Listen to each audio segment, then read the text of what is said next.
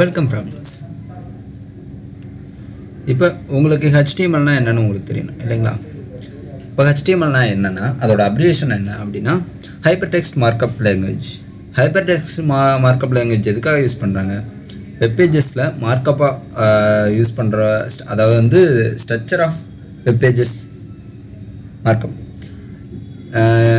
இதுல வந்து வெர்ஷன்ஸ் வந்து எத்தனை இருக்கு அப்படினா ஃபர்ஸ்ட் இன்ட்ரோ듀ce பண்ணது HTML.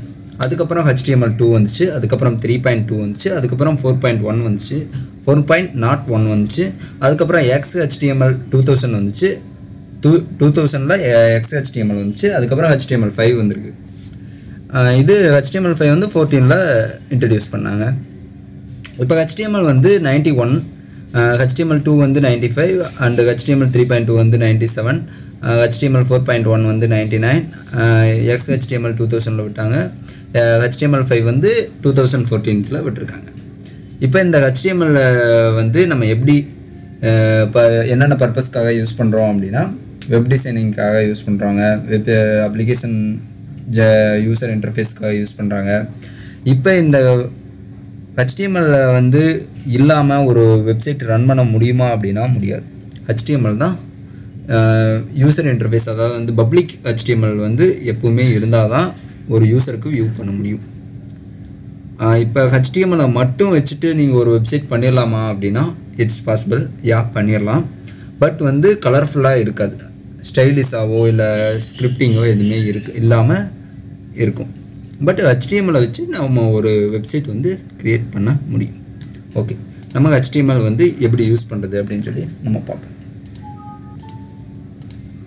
இப்போ நியூவாக ஒரு ஃபைல் க்ரியேட் பண்ணுறோம். HTML ஒரு இன்ட்ரோ நான் ஒரு சாம்பிள் ப்ரோக்ராம் போட போகிறேன். நான் இப்போ உங்களுக்கு இன்ஸ்டால் HTML நான் உங்களுக்கு ஒரு சாம்பிள் ப்ரோக்ராம் போட்டிருந்தேன். அதில் நான் உங்களுக்கு அந்த என்னென்ன பர்பஸ்ன்னு சொல்லிட்டு நான் சொல்லலை. நான் உங்களுக்கு இதில் நான் அது என்னென்ன பர்பஸ்க்காகன்னு சொல்கிறேன். டாக்குமெண்ட் டைப் நம்ம யூஸ் பண்ணியிருப்போம். டாக்குமெண்ட் டைப் எதுக்காக அப்படின்னா இப்போ இந்த ஃபைல் வந்து என்ன ஃபைல் அப்படிங்கிறத ஐடென்டிஃபை பண்ணணும் இல்லைங்களா? ஐடென்டிஃபை பண்ணுறப்ப HTML அப்படின்னு தான் இந்த ஃபைல் வந்து ஒரு HTML அப்படின்னு சொல்லி ஒரு ப்ரௌசர் ஐடென்டிஃபை பண்ணணும் அப்படிங்கிறதுக்காக தான் டேட்டா டைப் வந்து நம்ம யூஸ் பண்ணுறோம். ஃபஸ்ட்டு நம்ம இந்த ஃபைலை சேவ். நான் ஆல்ரெடி டெஸ்க்டாப்பில் HTMLங்கிற ஃபோல்டர் க்ரியேட் பண்ணியிருக்கேன். நான் அதில் index.html அப்படின்னு சொல்லிட்டு நான் உங்களுக்கு சேவ் பண்ணுறேன். index.html ஓகேங்களா? HTMLன்னு நீங்கள் சேவ் பண்ணிங்க அப்படின்னாலே உங்களுக்கு அதில் இருக்கிற எரர், அதை வந்து ஹைலைட் பண்ணி காட்டுறது, உங்களுக்கு ஹைலைட் பண்ணி காட்ட ஆரம்பிச்சு. சரி, HTML அப்படின்னு சொல்லிட்டு ஒரு டேக் நான் க்ரியேட் பண்ணியிருக்கேன். இப்போ HTML அப்படின்னு சொல்லி நான் க்ரியேட் பண்ணதுமே நான் எனக்கு சப்ளைம் டெக்ஸ்ட்டில் எனக்கு டிஃபால்ட்டாக கோட் பண்ணியிருக்கிறதுனால எனக்கு இந்த மாதிரி நெக்ஸ்ட் இது பேசிக்காக HTML என்னென்ன இருக்கணும் அப்படிங்கிறது உங்களுக்கு ஜென்ரேட் ஆகிருக்கு. நான் இதுலேயே உங்களுக்கு எக்ஸ்பிளைன் பண்ணுறேன். HTML அப்படிங்கிறது வந்து ஒரு ரூட் எலமெண்ட் ஓகேங்களா? அதனால் ஒரு டேக் வந்து யூஸ் பண்ணுறது எப்படி அப்படின்னா ஒரு ஓப்பன் டேக் இருந்துச்சு அப்படின்னா ஒரு ஓப்பன் டேக் இருந்து கண்டிப்பாக க்ளோஸ் டேக் வந்து இருக்கணும். அதாவது வந்து ஒரு டேக்கை ஓப்பன் பண்ணுறீங்க அப்படின்னா இப்போ நான் HTMLனு ஓப்பன் பண்ணியிருக்கேன் அப்படின்னா அதை ஒரு ஃபார்வேர்டு ஸ்லாஷ் போட்டு HTML அப்படின்னு சொல்லி முடித்தா மட்டுமே அது ஃபினிஷ் ஆனதாக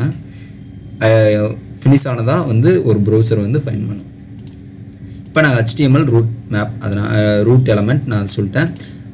ஹெட்டு எதுக்காக யூஸ் பண்ணுறாங்க அப்படின்னா மெட்டா டேட்டா, அதாவது வந்து மெட்டா எலமெண்ட்ஸ் எல்லாமே யூஸ் பண்ணுறது எல்லாமே ஹெட்டில் தான் யூஸ் பண்ணுவாங்க. மெட்டா எலமெண்ட்னா என்ன?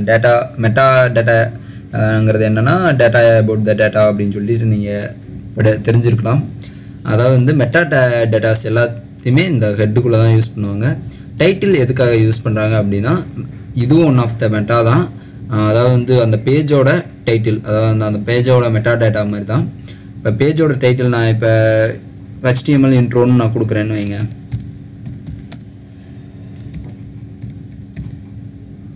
சரி, இன்ட்ரோன்னு நான் டைப் பண்ணியிருக்கேன். நான் இதை சேவ் பண்ணுறேன். ஓகேங்களா? நான் இப்போ HTML இன்ட்ரோ அப்படின்னு நான் சேவ் பண்ணியிருக்கேன். நான் இந்த ஃபைலை நான் ஓப்பன் பண்ணி பார்க்க போகிறேன்.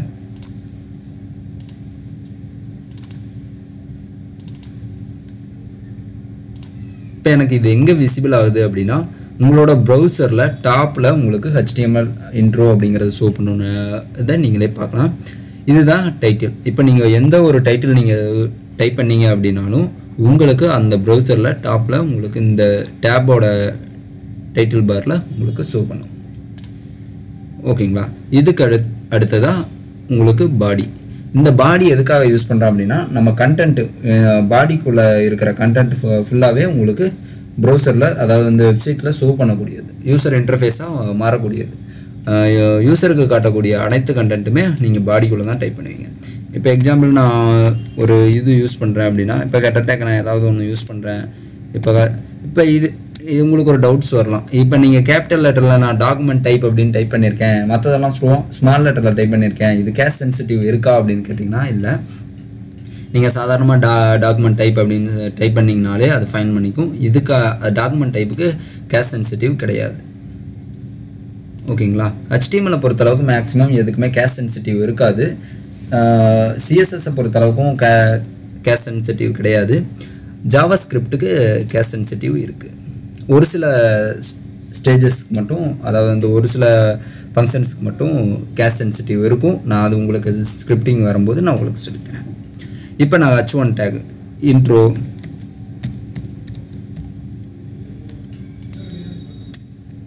இப்போ ஒரு பேராகிராஃப் டேக் யூஸ் பண்ணேன்.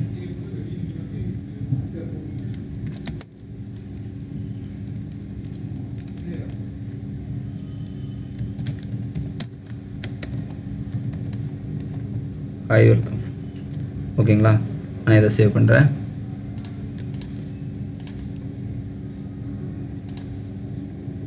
Intro hi welcome. ஓகேங்களா? இப்போ ஒவ்வொரு இதில் நீங்கள் பாடியில் கொடுக்குற எல்லா கண்டென்ட்டும் உங்களுக்கு வெப்சைட்டில் ஷோ பண்ணும். நீங்கள் கடைசியில் ஃபைனலாக நீங்கள் எந்த ஒரு டேக் ஓப்பன் பண்ணீங்க அப்படின்னாலும் அதோட எண்டு டேக் வந்து க்ளோஸ் பண்ணியிருக்கணும். ஓகேங்க. இதை அடுத்து HTML என்னென்ன டேக்ஸ் என்னென்ன பர்பஸ்க்காக யூஸ் பண்ணுறாங்கிறத நெக்ஸ்ட் வீடியோவில் பார்க்கலாம். நீங்கள் மேலும் இதை வர்ற வீடியோக்கள் எல்லாம் ஃபாலோ பண்ணணும், உங்களுக்கு அடுத்தடுத்த வீடியோக்கள் உங்களுக்கு இன்ஃபர்மேஷனாக வரணும், இல்லை நீங்கள் வாட்ச் பண்ணணும் அப்படின்னு நினச்சிங்கன்னா கீழே இருக்கிற சப்ஸ்கிரைப் பட்டனை கிளிக் பண்ணுங்கள். நன்றி, வணக்கம்.